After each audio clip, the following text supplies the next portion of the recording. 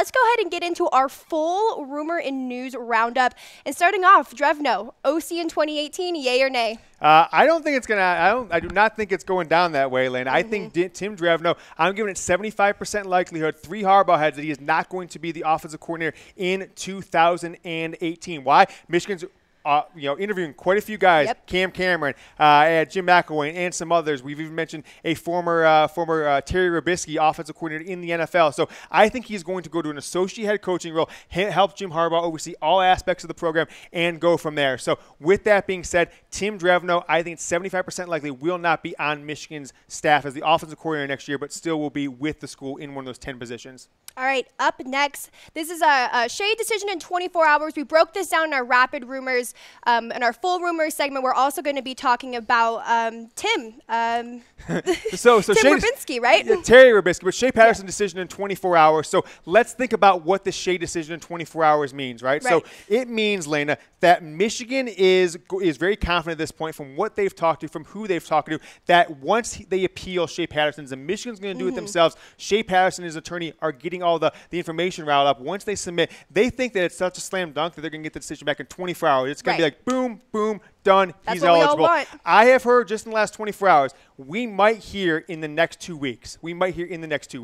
All right. As I mentioned earlier, Terry Robiskie, now is he getting interviewed for the offensive coordinator position, James? Well, Terry Robiskie was in Ann Arbor, did get the opportunity to interview for the offensive coordinator job. If he's the offensive coordinator in Michigan, I'm done.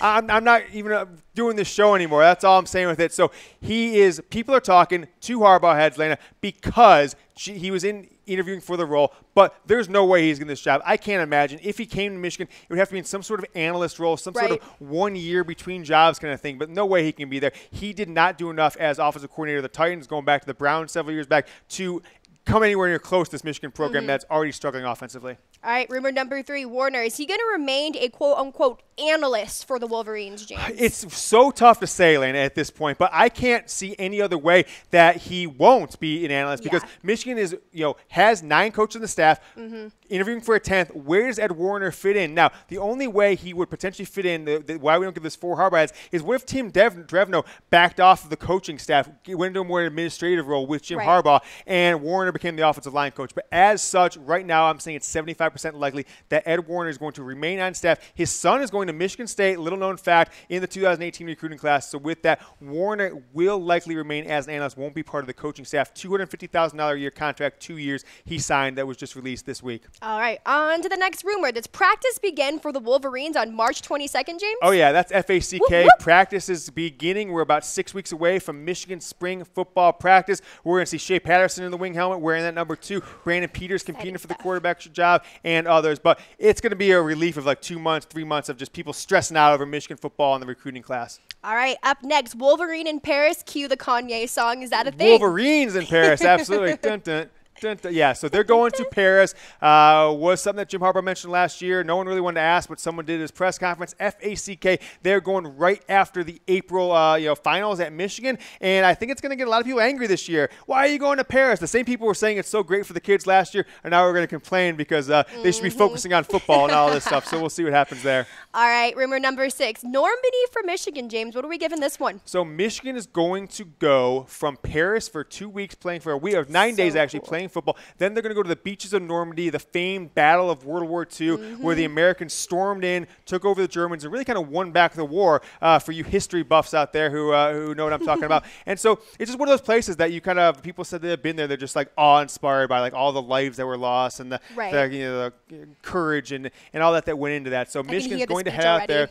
Yeah, so Michigan went to last year Rome, went to the Vatican, met the Pope, gave him some Jordans. This year going to the beaches of Normandy, France, where thousands of lives were lost in World War II. So that should be a pretty interesting, pretty cool experience for the Michigan football team to go and do.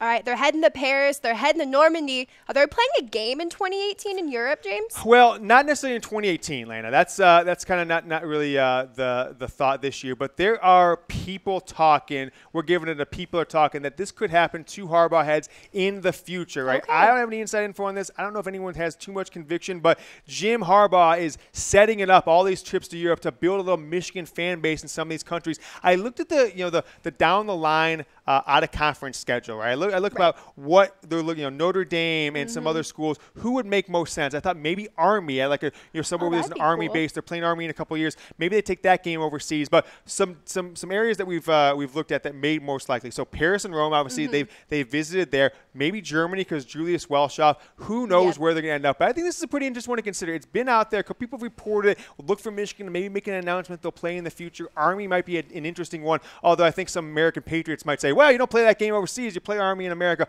We'll see what happens there, although Notre Dame has done that with the service academies in the past, gone to Dublin and played them.